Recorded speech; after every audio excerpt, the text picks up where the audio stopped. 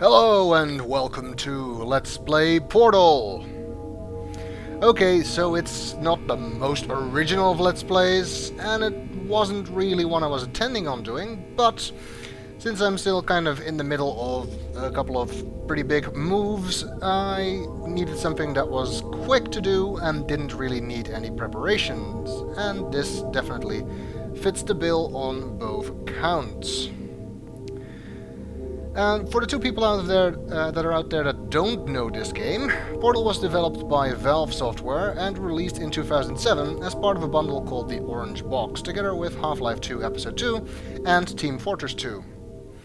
Portal was based on a student game called Narbacular Drop, I hope I pronounced that right, that used the same concept of portals, and after seeing that game, Valve hired the developers of Narbacular Drop to build Portal. A small game built by a small team, Portal seems primarily intended as a test for the Portal mechanic rather than a full game of its own, but the game unexpectedly became massively popular and led to what is possibly the most quoted internet meme since All Your Base are belong to us. The game has definitely been hyped up the wazoo, so the question is it actually going to live up to that hype? Most of you will probably already know the answer to that, but for those of you who don't, let's find out.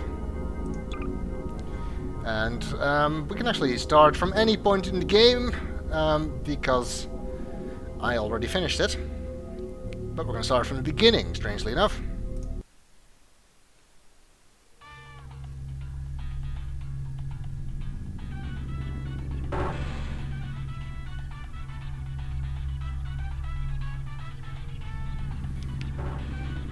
And we're already in the game. Nope, no introduction, although there does appear to be a countdown, and some hints indicating how I should move. And a radio, playing some music. Hello, and again, welcome to the Aperture Science Computer-Aided Enrichment Center. We hope your brief detention in the relaxation vault has been a pleasant one. Your specimen has been processed, and we are now ready to begin the test proper. Before we start, however, keep in mind that although fun and learning are the primary goals of all Enrichment Center activities, serious injuries may occur. For your own safety and the safety of others, please refrain from...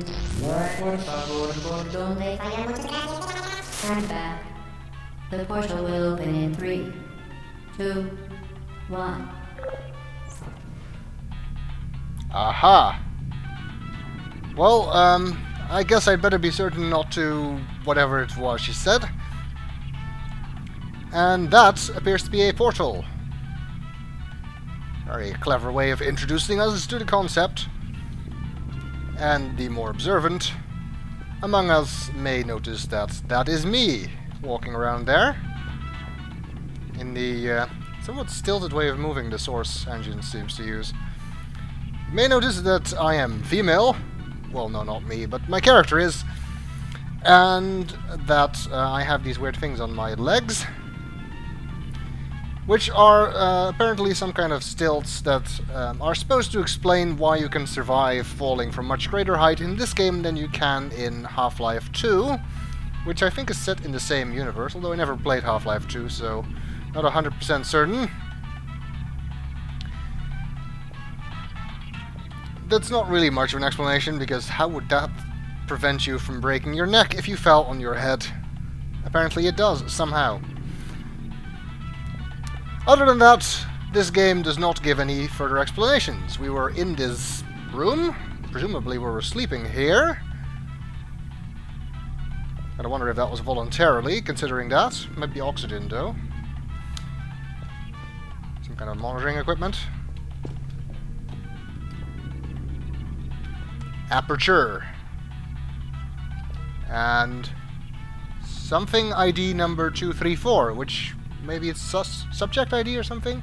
Could be. In which case it's me. I also have a toilet, or what passes for it the aforementioned radio. I can pick that up with E.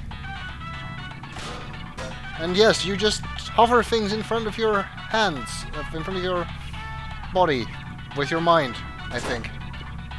See, isn't that how you hold things? It is how I hold things, because I am magic. I don't like this music. Too big to go in the toilet, though. Coffee cup. Coffee cup. And a clipboard, which is rather too tiny to read, so I can sort of get closer this way. Portal test sequence hazard identification card. Okay. Wait. These are hazards? The bottom right one appears to be a cake. Very hazardous. Let's just drop that there. Okay, I guess the idea is to go through this portal-like thing. Which is actually a portal, so I don't know why I called it that. Because there's no other way out. And I'm getting really tired of this music, so let's go. Whee! Now we're on the outside.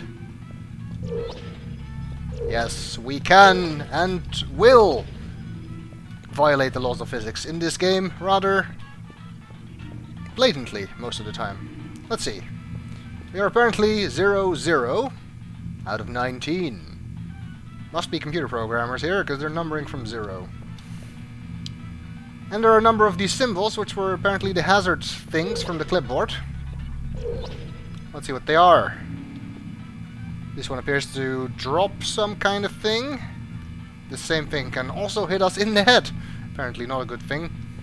The rest is not enabled at the current time. This one looks hazardous. No drinking water, I guess. And cake. I don't see why that's hazardous, unless it's poisonous cake. We're being watched. It's following us around.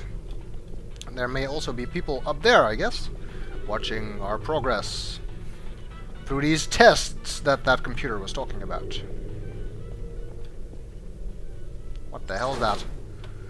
Some kind of pressure pad? Indeed, it is a pressure pad. It opens the door, but then it closes again. Those are those symbols again. Aha! So box drops from the tube and hits us in the head. Well, let's hope that we can prevent the latter part. Seems pretty straightforward. Box goes on here. Excellent. Please proceed into the chamber lock after completing each test. First, however, note the incandescent particle field across the exit. This aperture science material emancipation grid will vaporize any unauthorized equipment that passes through it. For instance, the aperture science weighted storage cube. In other words, you cannot take anything with you from level to level. Aperture Laboratories. Not a very smooth ride in this elevator. Let's hope it's safe.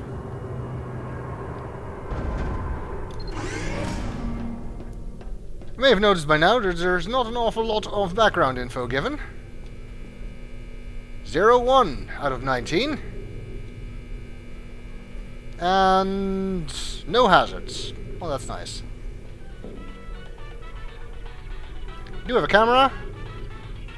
And why is there a radio up there? I don't know. Please place the weighted storage cube on the 1500 megawatt aperture science heavy duty super colliding super button. I'm guessing that's this thing. Also, the radio is not heavy enough. Oh. Oh! Huh.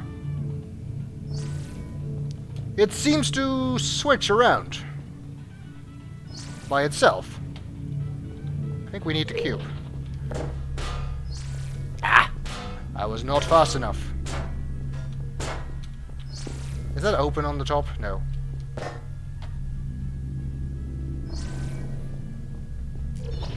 There we go.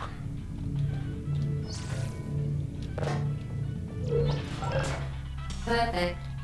Please move quickly to the chamber lock, as the effects of prolonged exposure to the button are not part of this test. Button's dangerous! Let me out, let me out. Oh, it listened. Yay, now we can go outside. Radio screwed up my ability to place the box on the button. There we go!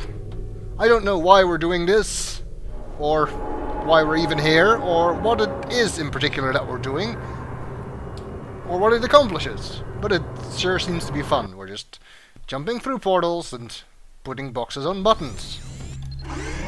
I'm sure that serves some purpose. You're doing very well. Thank you. Please be advised that a noticeable taste of blood is not part of any test protocol, but is an unintended side effect of the Aperture Science Material Emancipation Grip, which may, in semi-rare cases, emancipate dental fillings, crowns, tooth enamel, and teeth. But I like my teeth. 2 out of 19. Well, at least we're making progress. No hazards. Hey, it seems that the portal here is being generated by that device. Those of you who have seen the developer commentary knew that originally there was no timer on this door and nobody actually stopped to look down here, so they didn't see the device.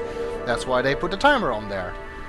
These and other fun facts can be had by listening to the developer commentary while playing the game, and I'm not going to rehash all of them, if only because I don't actually remember all of them. This seems like a very, very unsafe idea. I don't think I should stand here, to be perfectly honest with you. Huh. It doesn't seem to have harmed me. That is not open.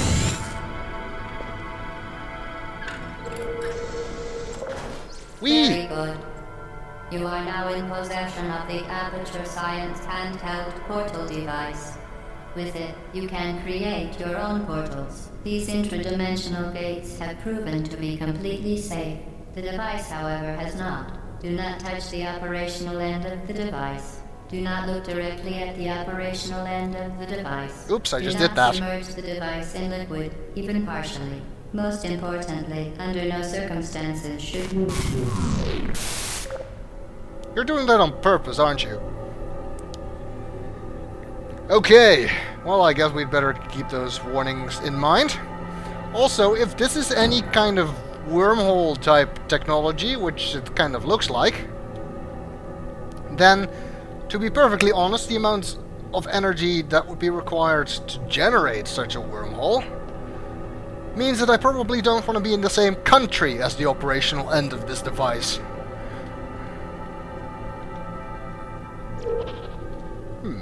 We can place the blue portal, apparently.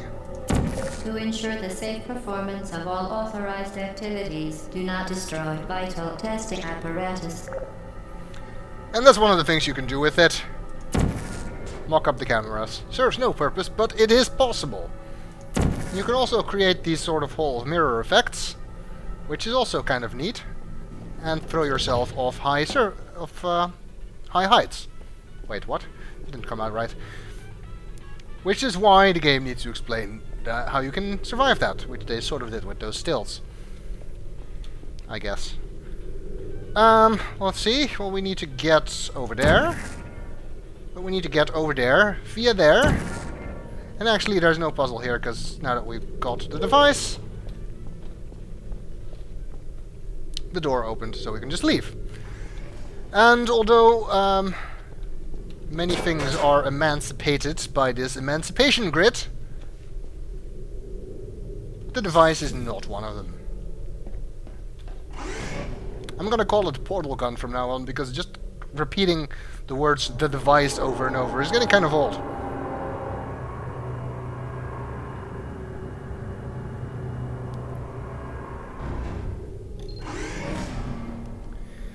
Well, we got ourselves a portal gun. I think we'll see what we can do with it in the next video.